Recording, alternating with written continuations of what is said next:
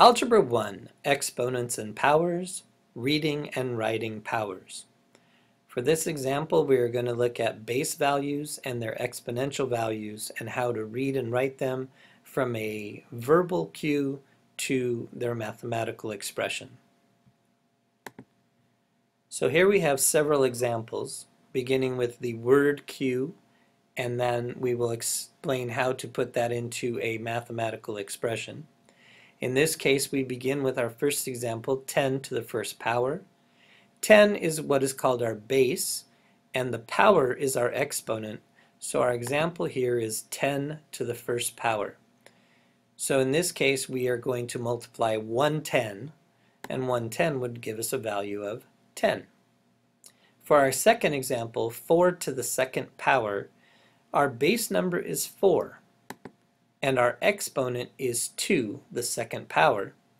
And this tells us that we are going to multiply two 4's together, 4 times 4, based on that exponent. When you have 4 to the second power, or any number to the second power, that is the same as saying squared. So 4 squared would also be represented as 4 to the second power, or 4 to the second exponent. And this would give us also a value of 4 times 4.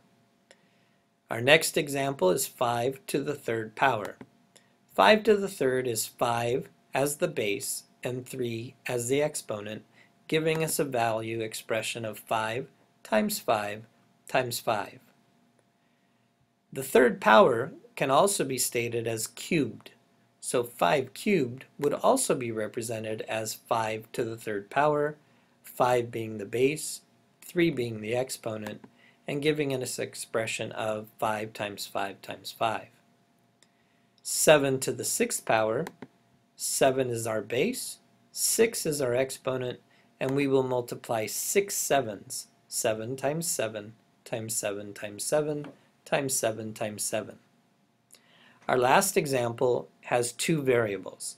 X is the base and the n as the power. So x to the nth power would be x to the exponent n. In this case, we aren't given a value for the n. So this would be represented by x times x times x, and then we would place the dots here to represent the fact that we are going to add as many x's to this expression as necessary to represent that value n. So x times x times x, and continue that until you have satisfied the value of n. So this is exponents and powers, reading and writing powers, taking verbal expressions and making the mathematical expression from them.